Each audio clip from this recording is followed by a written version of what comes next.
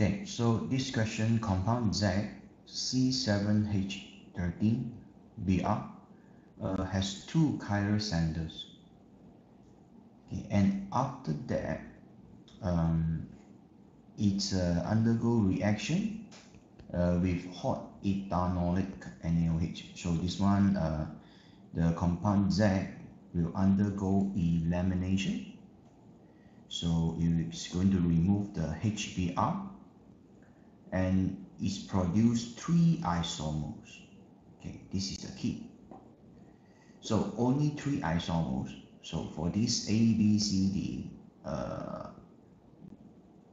if it's able to form 3 isomers, okay, and the 2 of these isomers, they are optical isomers to each other, which means the one of that has chiral center.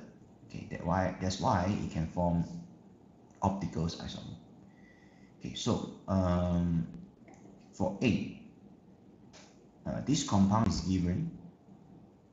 The elimination can happen, okay, from this bromine and this hydrogen. Okay, so these two will removed and is form this double bond. Okay, then is form this product, and this product has one chiral center here. Okay, so so it has one hydrogen, okay, one group, okay, one group, another group, another group, right? Okay, so therefore this is a chiral carbon, and another product is this bromine also can remove with this hydrogen. Okay, so it's form a double bond here. So it's formed 2 products, and one of the product here, this one, it has one chiral center. That's why this one can form 2 optical isomers. Okay, this one is just one only. Okay, so total is 3. Okay, and for B, it also has 2 chiral center. Okay, this one and this one, right? Okay, so it's meets the requirement.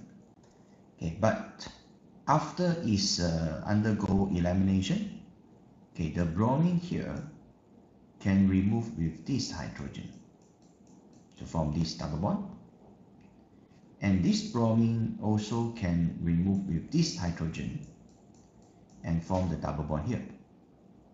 So after that, these 2 products, okay, both it has one chiral center, so it will form 4 isomers, because this one will form 2, this one will form another 2, so total is 4, which means it's not going to be 3 isomers, so B wrong.